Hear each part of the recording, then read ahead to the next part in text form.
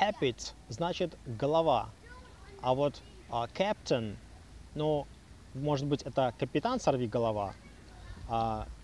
Да, но частный случай. Captain значит the head of a crew, либо the head of a team.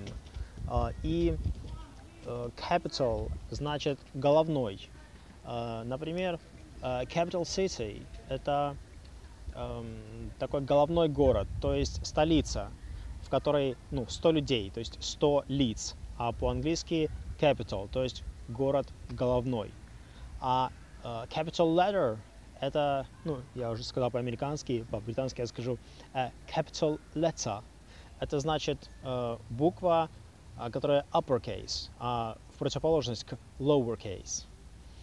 Также capital у нас бывает punishment. Это, не дай бог, когда не отрывают, а отрубают голову. А если отрубают голову, то это можно назвать decapitation, потому что de означает прочь, от, извне.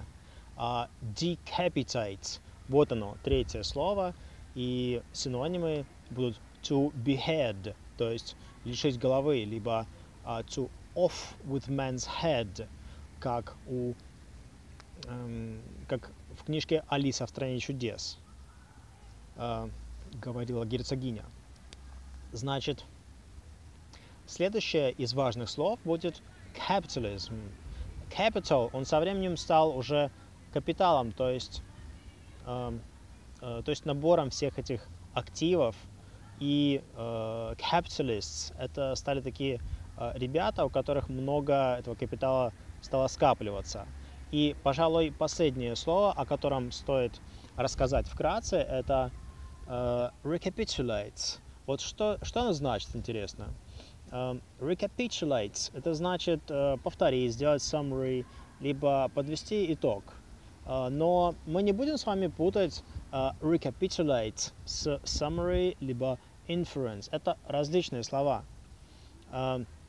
Summary — это краткое содержание, но conclusion, например, это уже заключение. Это совершенно разные понятия.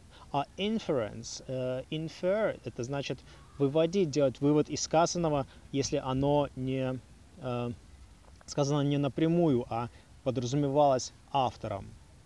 Recapitulate, повторите. Можно также сокращать это слово и говорить recap, это тоже пойдет. Это будет такое более американское слово. Таким образом, capped значит голова. Спасибо, что смотрите.